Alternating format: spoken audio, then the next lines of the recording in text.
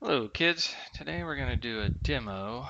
Infrastructure as code. We're going to spin up VM and install Apache, install Git, and pull in some configuration files for Apache from our Gitlab instance to kind of show how we can do full deployment, full stack deployment, and then as part of your change management process, you can pull in updated config files onto your server that's built from GitLab and keep them versioned and all that inside your source control. So we're going to hop onto our Ansible Jenkins server here in the lab. We normally would put this behind a Jenkins job, but today we're just going to stick with the CLI. So I've already pulled down the code from this guy over here. We're going to just run and come up with a good name for the new VM. Jolly Roger. I'm going to kick that off. And what's going to happen is he's going to go off and spin up a new VM by the way of Cobbler and Vmware. We're using Cobbler in the lab to pixie boot our new VMs because we don't have vCenter, and it's pretty easy and it works pretty well. Uses Kickstart under the hood. But what's going to happen is we're going to go out here. It's going to create a system in Cobbler. See, it's already there, Jolly Roger. And then it's going to take the MAC address. It takes the MAC address from creating the VM. It goes up here and creates a system in Cobbler, and then we can tell VMware to boot it and load it. And so we see John Deere starting to come up over here. Whoops, sorry, not John Deere. We're doing Jolly Roger. And refresh. And look in the console, and we see let's download the install package from Kickstart. About to kick off the install. And over here, our script's waiting for him to come back online. So while we're waiting on that, we'll take a look at how we're doing on this. We've got everything wrapped in the shell script. First thing we do is we're going to kick off the playbook to create the guest, and we're passing guest name on the command line. And then we're going to do a ping loop to wait on our new host to come back up on the proper subnet. And then when that happens, we're going to notice he's online, and we're going to install Apache, then install Git, and then finally pull in the updated config file out of our GitLab instance. And so the way we're doing that is on the create vSphere guest here, we're creating a new VM, and we're telling it what size disk, how many CPUs, blah, blah, blah. So we're logging into the ESXi host. We're creating a 30 gig disk, telling it to do thin, fix a 3 NIC card, 2 gigs of memory, 1 CPU, telling it it's Cent 7. And then that's what's actually building the VMware host. That happens pretty darn quick. And then we're going to register facts, get the facts, pull the MAC address, pass that over, and Cobbler creates the system. And then at the very end, we're going to restart the VMware guest. Once he's all done installing. So we'll hop back over here, check. The install's still going. Alright, we'll take a look at the other files while we're waiting on. So the first thing we do after the install is done is we're going to drop Apache on there. Just for demo's sake, we're just doing this pretty easy, quick and dirty. So we're installing Apache. We're going to start the service. And then we're going to disable the firewall and stop the firewall so we can actually see that it's working. In a real environment, you'd probably want to just go ahead and put the firewall rules in place here instead of disabling it.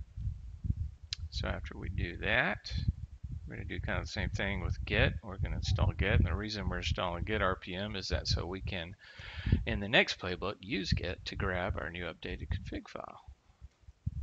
And that's what we're doing here.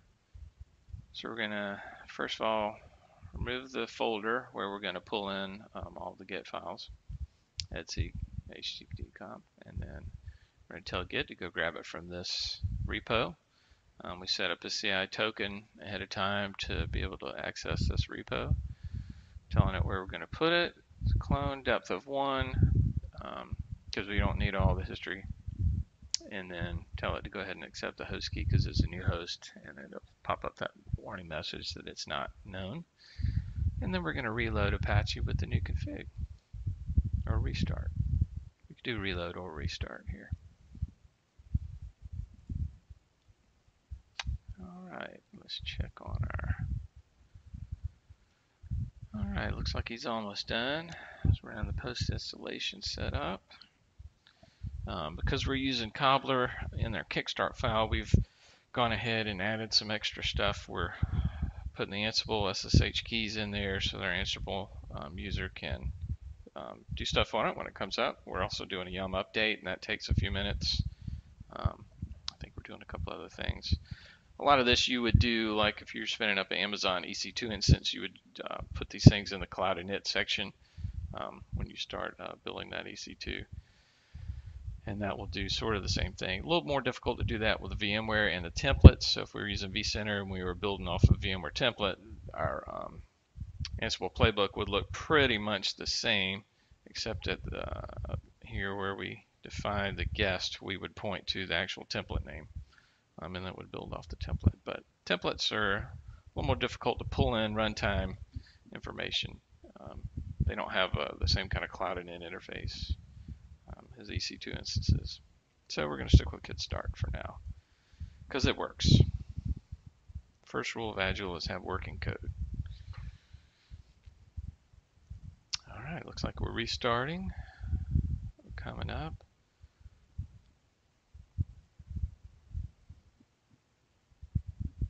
So our script, I think, is going to, depending on what part of the loop it's in, after it figures out it's up, it's going to wait another 30 seconds just to make sure all the networking and everything and all of the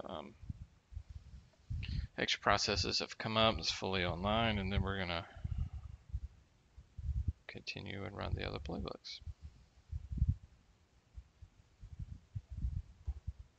All right, unknown host, that's a good thing. That means it dropped its temporary IP and it's waiting to get back on the proper subnet 105, which is what we want. All right, now it's done that. We see it's online.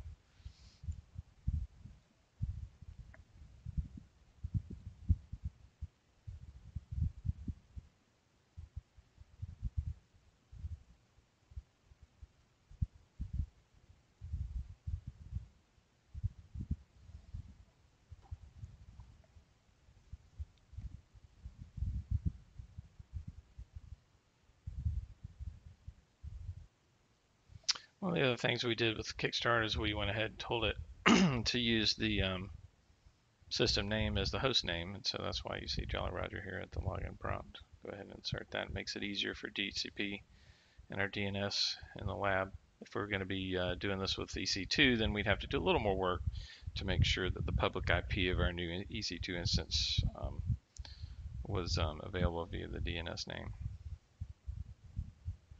So it looks like now we're installing Git. We installed Apache up here and restarted it. Now we're installing Git.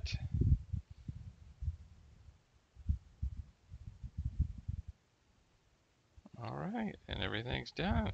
Good job. So we're going to go over here and double check. All right, what did we actually pull in here from the new configuration file? And you see we've added a few notes here at the top just to show that this is not the default config that gets dropped on there when Apache gets installed. So let's just go here and confirm that that is actually the one that's on our new server. So SSH to Jolly Roger. Let's see if he's actually jolly or not.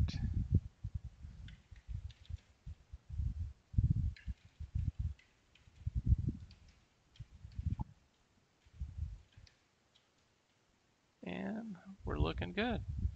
Looks like the new file is there. Matches what we have in Git.